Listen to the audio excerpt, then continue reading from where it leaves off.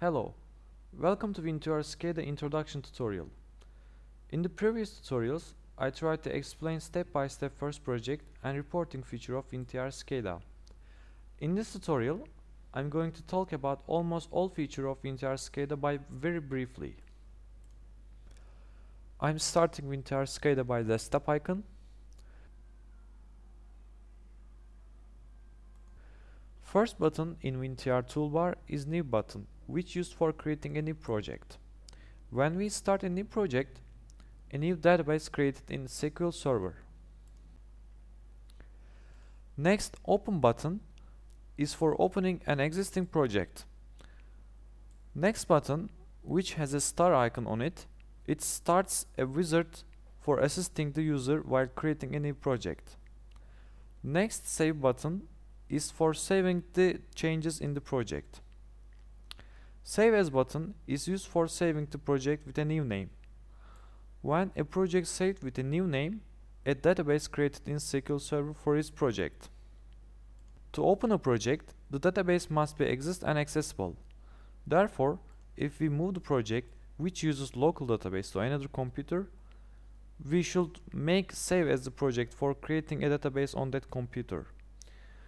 We can reach help page of WinTr by clicking Help button or pressing F1 on the keyboard. The button, which has WinTr icon, displays software's manufacturer information. The last Editors button shows the menu which used for accessing main section of the WinTr SCADA. I'm starting a new project. Save dialog box appears instantly. I'm giving it sample project 2 name. Now, we didn't notify it, but a new sample project 2 named database is created in SQL Server.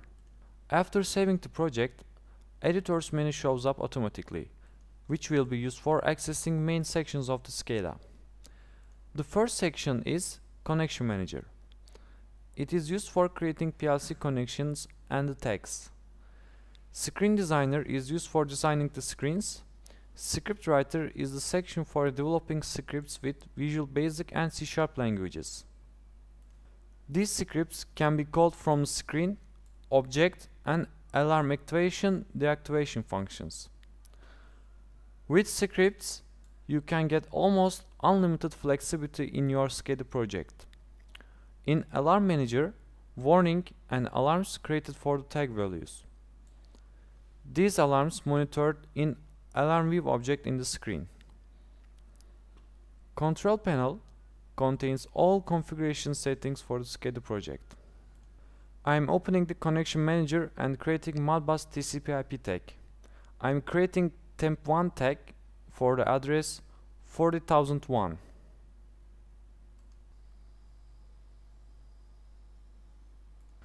I am closing the Connection Manager. To create a screen, I am opening the Screen Designer menu and clicking New. WinTr SCADA has a rich screen toolbox. Basic interface elements are located in .NET Components group. Beside chart and gauge objects, Designer has symbol factor object which contains more than 3,600 industrial icons. It has also contains Alarm View object for monitoring alarms and Recipe View for managing the recipes.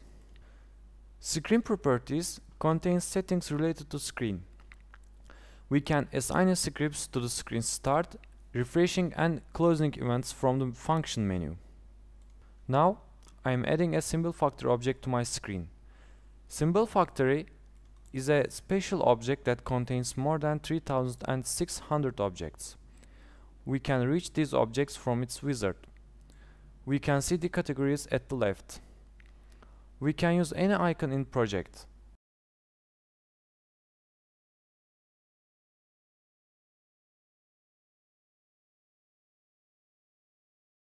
I am adding a button and text box to screen.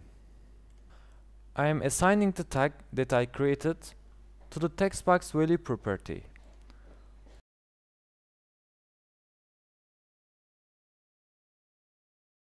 Now I'm closing the Screen Designer.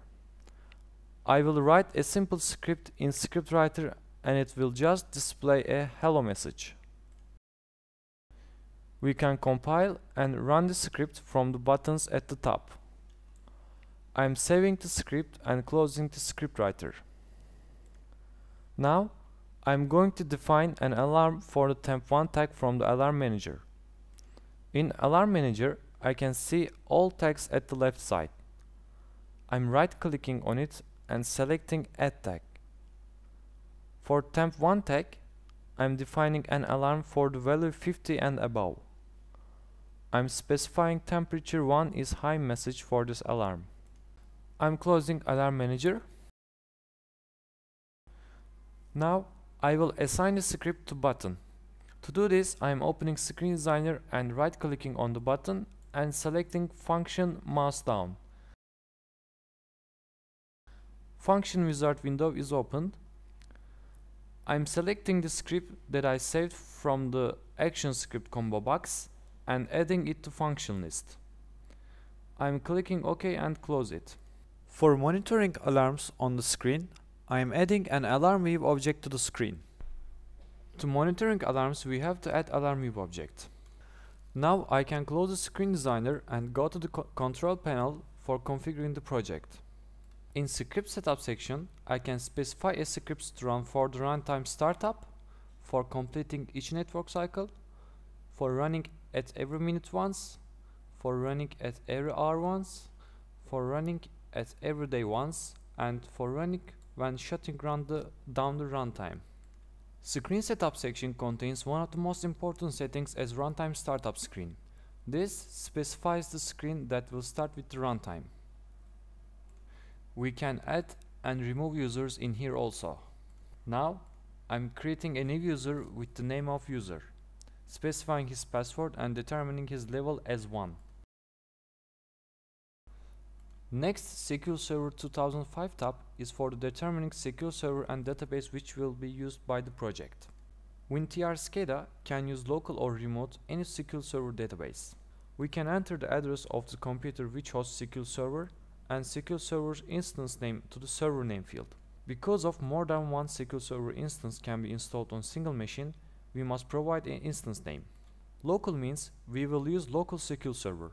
This could be any IP address that hosts SQL Server. And we can see here WinTr instance SQL Server with WinTr instance name. We must provide the username and password for the connecting to SQL Server also. These are the default username and password. We can confirm the connection by clicking Test Connection. We can list all the databases that in the SQL Server by clicking Database Listing. Then we can select desired database from Select Database combo box. We can also create a new database. Next, Server and Client tab is for configuring the SCADA as a server and client. These features will be discussed further tutorials. SMS Email tab is for configuring the SCADA for sending email and SMS when alarm state or object functions runs. SMS setup section contains SMS server settings. SMS is sent through connected cell phone or GSM modem. Message center and sent messages specified here. Email setup section contains email server settings. Email is sent through existing email account. Sent message is specified here also. Print document tab is for designing printout, tag, barcode, and backgrounds added to printout from its right-click menu. And size can be determined by height and width properties. Next, Report tab is used for creating reports. Report tab explained in reporting tutorial, so I skip this tab. Next, Web Server tab is for determining screens as remotely accessible by web browsers. We can specify maximum 15 screens as remotely accessible by checking Web Server checkbox. These screens can be accessed by IP and port number of the host computer. We can also specify refreshing period of the screen at client side. This feature isn't allow any interaction with the client yet. Clients can only watch the screen. After closing control panel, I can log in as desired user and start the runtime. I'm starting runtime by clicking runtime button at the right top. A message displayed that indicates no screen specified as startup screen. I'm clicking the yes to determine screen 1 as startup screen. Yes, now runtime has started. I'm clicking the button that I assigning a script. and it shows a message box. I'd assigned an alarm to temp1 tag for value 50, and that tag is connected to text box. I'm setting 57 for that tag, and I see the alarm in the alarm view. If new value deactivates the alarm, it's become strikeout. Now let's see how it is look in web browsers in remote computers. I'm opening Internet Explorer and entering my computer's IP number and specified port number. The main page contains links to the screens. Now I have only screen 1 and click on it. I see this screen in browser.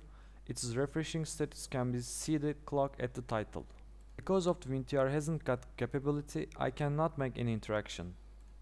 There is a special situation while displaying alarm view on web browser. Only active alarms displayed on it. Deactivated alarms doesn't shows with the active alarms. If I set the value more than 50, alarm will be monitored in web browser. When it is deactivated, it will completely gone from the browser, but in the host screen only overstriked. In this tutorial, I tried to show main features of WinTr SCADA. Thank you for the watching.